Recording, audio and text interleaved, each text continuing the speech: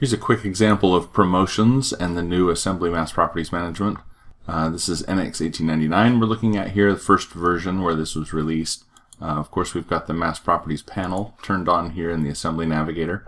We've got an assembly here with 3 components right now, okay, 3 plates here. Inside here, 2 of those are promoted. These top 2 are promoted here, okay. So these bodies are in the top level assembly at this point.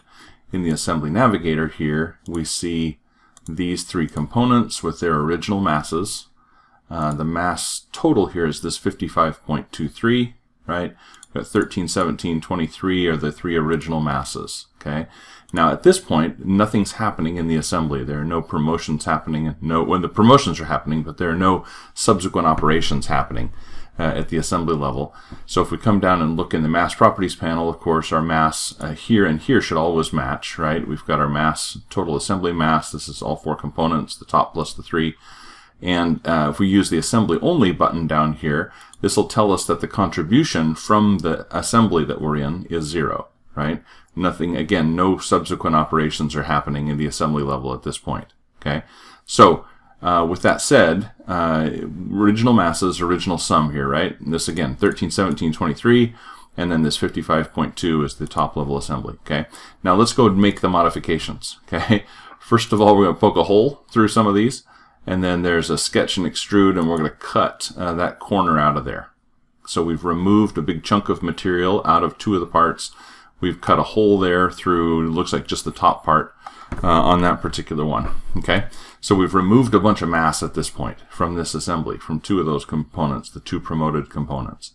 Now, if we look at the Assembly Navigator now, what we'll see is that the top level assembly is out of date, and that's expected. This update, mass update, is a manual operation. You can either poke that in the toolbar here or down here. If either one of those, we'll see now that assembly mass now is 43.1, which is accurate because we've removed a bunch of mass, right? It used to be 55.2, now it's 43.1. The original masses here are still there. That 13, 17, 23 are still the original masses, right? And that's correct. That's the way that's supposed to work. What's happening, of course, is that we've taken 3 parts that are 3 original parts that we've not modified, right? We've not modified the original parts, we've modified them post-assembly. And in the assembly, we're removing a bunch of mass, right? That mass is reflected if we see the assembly-only contribution here. We can see in the assembly-only contribution that we've subtracted, or removing 12 pounds of mass in this particular assembly. So the assembly contribution is negative, that's why that number is negative. The top-level assembly, of course, the mass roll-up here is still 43. Right? So hopefully that makes sense. Again, if we're removing those operations in there, if we're not doing anything at the top level assembly here, we can update that. We see that original total of 55, which is this 23 and 17 and 13, plus all the decimals, right?